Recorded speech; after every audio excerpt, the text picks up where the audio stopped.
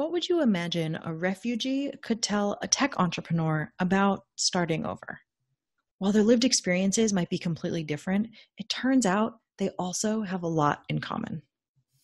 Welcome to OtherWise Insights. Thanks so much for joining me as I talk to fascinating people from all walks of life. OtherWise Insights brings together business leaders with people from completely different backgrounds to talk about leadership and entrepreneurship topics that are relevant to both of them.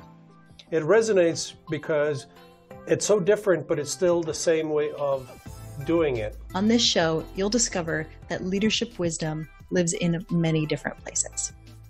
Each episode focuses on a different topic, like reading a room, bootstrapping, and adapting when things go wrong.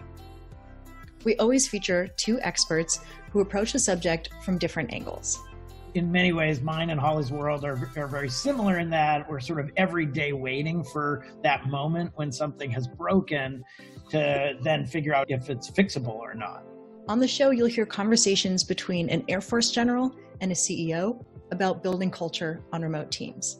You'll listen to a diplomat and the director of a business accelerator talk about influence and building ecosystems. You can even hear an FBI agent and a CEO talk about staying calm under pressure. In a time where people focus on what sets them apart, OtherWise Insights looks at the intersections of our experiences and discovers what we can learn from each other.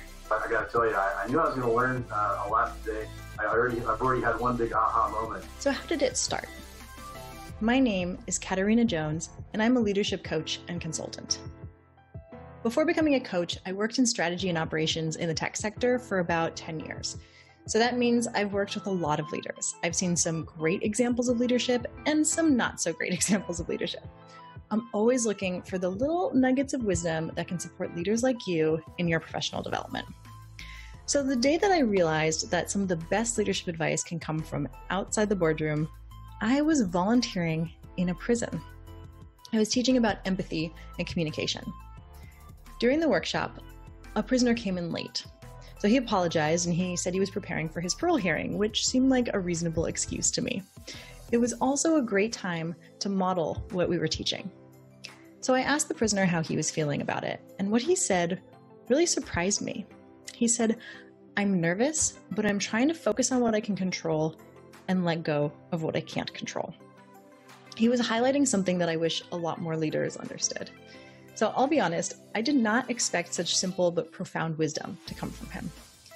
It expanded my worldview on where our best leadership lessons can actually come from. So after that experience, I started finding brilliant lessons in what seemed like unexpected places. Over time, however, I started to realize that leadership skills are ubiquitous. People from all walks of life, especially when they are put under pressure, have to learn how to lead themselves and others. So I love learning from all kinds of people. That's what makes these conversations so fun. I've also discovered they're pretty fun for the people I interview too. Wow, that was really amazing to listen to. I think what really stood out as well in that is the power of story. And they can be incredibly powerful. If at the end, if it blows up and there's just a pile of ashes, I will stand in the ashes alone and take all the blame. Mm-hmm. And if it goes well, I will share all the credit. In OtherWise Insights, we compare and contrast situations, and then we build on each other's experiences so we can discover the best of all worlds and become better leaders together. The magic is in the intersections. People are people and leadership is leadership, and that's why the more we can talk with leaders from all different places, the better off we can be, better we can be. Thank you for listening. I am so glad that you're here with me to absorb these wise insights from others. These conversations have made me a better leader and coach, and I hope you'll find great wisdom to apply in your life too. I would love to hear what you think, who you want to hear from next, and what questions you think I should be asking. So feel free to reach out to me through the website at otherwiseinsights.com. And to be the first to know about new episodes, please subscribe.